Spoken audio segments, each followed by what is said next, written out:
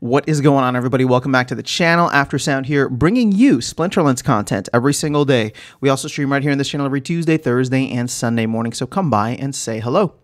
All right, guys, I want to bring you a radical idea, and I'm not saying that this is fantastic. I'm not saying that it's something that we can or even the team should do, but I do think it would make things very, very interesting for the next and possibly future sets. So I haven't thought through the numbers. I haven't thought through all the implications. I'm just sharing the raw idea with you, which is pulled in from Parallel, right? So I like the way, and I think that Parallel has a unique design in terms of how they use demand to determine the amount of cards, right? It's current player demand and future player demand to determine the amount of cards. And I think some of that we could take a lesson and apply it to newer sets in the future.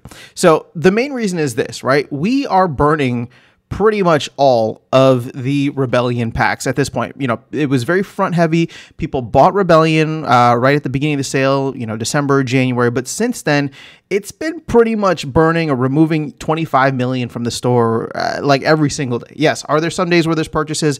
Absolutely. But this number going down means nothing to anyone, right? Like I watch it go down, but it doesn't make me, or I don't believe like anybody else, be like, oh, you know what? I need to go and buy these packs right before they all run out. Like that's only going to matter in like, I don't know, October, November, when we actually start to get really close to the bottom. But for 8 months, right, from January all the way to September, we'll call it, there's just not much going on, and this number doesn't mean much. It's available, but we just burn it every day, and nobody cares, right? Granted, yes, I know a lot that the way that the team has gone about things this year is not necessarily focusing on Rebellion, right? But they're trying to update the game to bring new players in. Hopefully, that happens before Rebellion packs run out. But all that being said, I think a crazy radical way to design things would be to follow Parallel's playbook. Now, for those unfamiliar, I'm just going to give you the very basic lowdown and then how I would translate this over to Splinterlands. In Parallel, they sell a bunch of packs, right, for NFTs. And so if you buy the packs, I believe it's either first edition or special edition, whatever it is, you get those cards. And if there is demand in the future, what you can do is it's not burning, it's sinking Prime, right? It essentially goes to the DAO, or part of it, most of it goes to the DAO, I think, or like their Prime sync. Some of it goes to the team, some of it goes wherever, right? But basically, you take Prime, you have to pay in Prime, right? So it also depends on like the price and value of Prime. You put it into the card, or you pay the fee, and then you're able to make what's called an Echo, right? Now, an Echo is not like a first edition, but it's still an NFT that can earn you rewards, right? So it's not a ghost card. It's like a second tier, or a second edition, we'll call it, however you want to define it, right? It was first edition, then they create this second edition that is born from the cards that currently exist, as well as the demand. It's demand driven, and for anybody willing to pay that, right? Anybody willing to pay that cost. So they're only going to do it if they want want extra cards, or B, want something. They know that somebody's going to be able to buy it, or there's a demand. So that's the quick and dirty lowdown on Prime or Parallel, and I may not even have that fully correct. How I would apply that, right? How I would parallel it over, yeah, pun intended. How I would parallel that over to Splinterlands is, imagine there was only, and I don't know the numbers on this, but this is what I'm trying to get at. Let's say there were only 500,000 packs available, okay? And maybe you could even charge a premium for these packs, because what they would contain is only gold foil. Now, hear me out. Okay, this is where it gets a little crazy. So they only contain gold foil.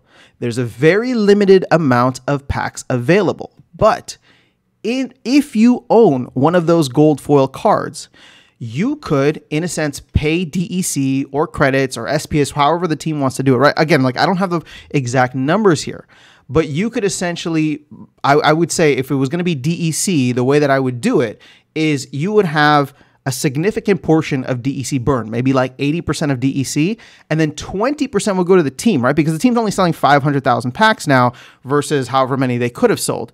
But this creates a future kind of income stream for the team where if you own that card, right? If you own the gold foil version of that card, you could sync, or not sync, but you could pay X amount of DEC. And that price, again, I don't have the numbers. Smarter people would have to think of what those numbers would be. But when you pay that, you create a regular foil version of the card. And so therefore, the beginning would be kind of crazy, right? Because demand would be off the charts. And so you would have this situation where there would only be enough cards if people are willing to buy them. So yes, you'd have that initial craze. People will go nuts, right? They're all trying to get their max gold foil set. Or if they realize that there's people out there willing to buy these cards, then they would engage in sinking, burning, paying the team DEC. And this would go on for the life of the set, right? With Parallel, it's different because even if, I think even if they're like first edition or they're alpha, I think you can still mint cards from that. So at this point, I don't think that we should do it backwards compatible. And when the new set comes out, right, whatever is post-Rebellion, then you're no longer able to do that with your Rebellion cards. You get what I'm saying? So there would still be that scarcity. It's not like 5 years down the road, you'd still be able to do it with whatever set you have, whether it's Untamed or not. And again, this would only be future facing, so obviously we're not going to do it for Rebellion, but let's call it post Rebellion, right? If they were to do it that way, again, it's radical, it's kind of crazy, it's completely different than what we've had, but in my opinion, it would create immediate demand for all of those gold foil cards, people who are willing to buy packs and pay up front. And then as we go along, those cards wouldn't, quote unquote, lose their value as much. And again, I'm speculating on that. Okay, I understand that I'm speculating on that. But the reason I say they wouldn't lose their value as much, because we've seen Rebellion cards lose their value, is because those cards would only get minted if somebody was going to buy them. Right? And therefore, people would be really happy with every card that they bought. They would look at that and say, I'm only buying because I'm going to use it for battles. I'm going to use it for land. I'm going to use it for whatever the case is, right? Or I'm going to give it to an alt account. We wouldn't have the situation where there'd be this declining card or card value over time, because those cards would only be printed if we wanted, if there was demand for it. So I think we're already kind of halfway there with the way that we're doing the soulbound reward unlocks, right? At the end of the day, you own the cards, meaning that they're tied to your account. So you have them. They provide value and utility to you because you're able to earn with them, play with them, use them, right? But I'm excited to see what happens in terms of their value, the soulbound value, when the unlock goes live, simply because I genuinely think that there's going to be an opportunity there for folks to, well, not for folks, but like for the economy to dictate in, a proper supply demand signal, rather than, the motivations of speculators to come in and say, oh, you know what, let me just buy a bunch of packs because there's an incentive, right? I get a bonus, or I get a promo card, or I get, a discount on it. So therefore, let me do that. At this point, we would sell out, in my opinion, we would sell out of packs right away at the beginning. The team would get a nice, nice kind of upfront payment for that. And then we would slowly, expand over time as things went on. So that's all I'm going to say on that. Again, it's just I woke up with this idea today because I'm just I really like the way Parallel is doing it. How could we apply that to Splinterlands? Oh, just do gold foil to regular foil.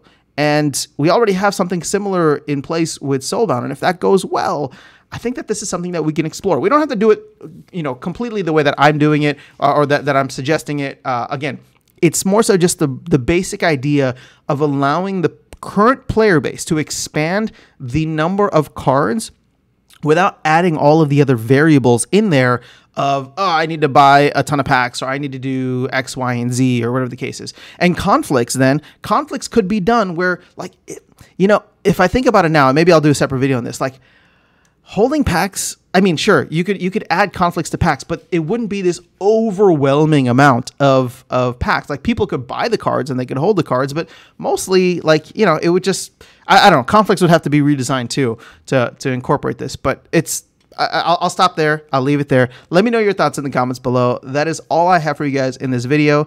Otherwise, I'll catch you all in the next one. Or let me know your thoughts in the comments below. Otherwise, I'll catch you all in the next one and see you around the game. Take care.